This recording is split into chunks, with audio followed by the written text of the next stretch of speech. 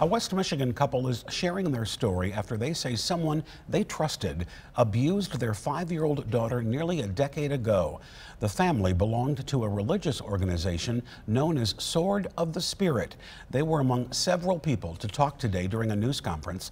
They spoke about the sexual abuse their daughter suffered at the hands of one of the organization's leaders.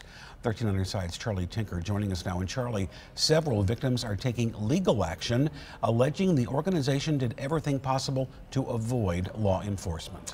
Yeah, Kirk, that's right. They say church leaders spent years minimizing the abuse detailed in some of these lawsuits and refused to discipline these alleged predators as well.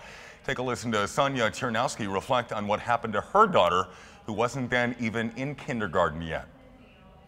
Because of the relationship we had with Jamie Treadwell through the Sword of the Spirit and the 40-year-long celebrity and hero-like reputation he had in the Brotherhood, we allowed him to interact with our precious young baby girls. That is a decision I will regret for the rest of my life. Horrifically, Jamie Treadwell proceeded to cunningly groom, and molest our girls.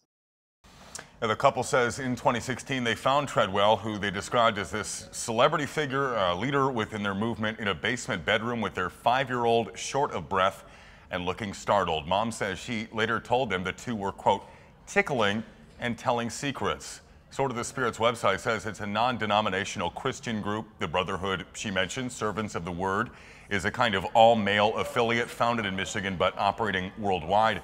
Both are named in these outstanding lawsuits, along with Treadwell and Ed Conlin, another authority figure over sexual abuse they say continued for years, was reported often, and allegedly kept quiet from law enforcement. Ed Conlin and Jamie Treadwell are not serial sexual predators, in spite of the Servants of the Word.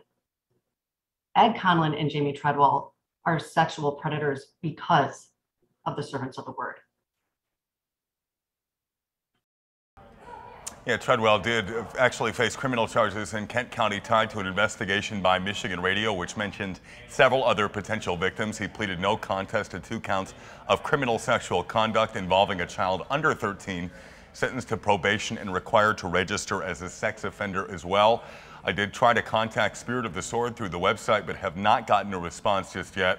Servants of the Word did address the allegations against Conlin in a blog post, asking for, quote, earnest prayers for all of those involved in this difficult situation.